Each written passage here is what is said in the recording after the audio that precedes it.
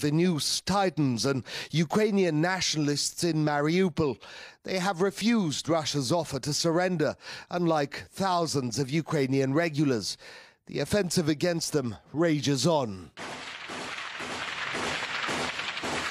Across Mariupol, nationalist lines are buckling. Here, a group of Chechen fighters show the aftermath of a gun battle. 8 nationalists were killed in this warehouse alone. Among them, we are told, at least one foreign mercenary. 400 are believed to be in Mariupol. There have been many civilians in the city whom the nationalists have been using as human shields. That's why we couldn't shoot. But once they retreated to the factory, we easily took it under control. At the Ilyich factory, pro-Russian forces are still clearing away mines and booby traps left behind by Ukrainian troops and nationalists.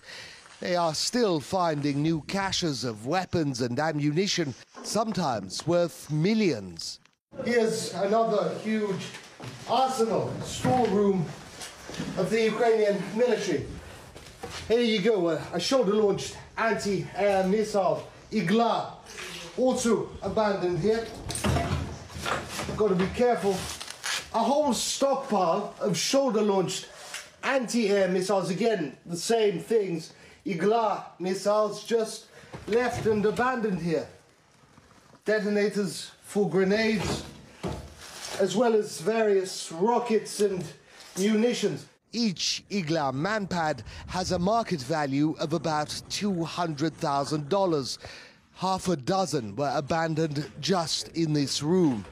There are dozens and dozens more warehouses and buildings that haven't yet been cleared, including collapsed ones. Here are Ukrainian armored vehicles, which they hid inside buildings, industrial buildings, here in the Ilyich factory, inside the vast industrial zone at the heart of Mariupol. Again, these vehicles were hidden inside civilian areas where Ukrainian nationalists also took cover. In this industrial zone, they held hundreds of people as human shields, workers and nearby residents. Aside from holding civilians as human shields, they slaughtered them if they tried to run, and even poisoned water supplies as they fled. They've been leaving 5-liter containers with water in apartments, but the water was poisoned with drugs or toxins.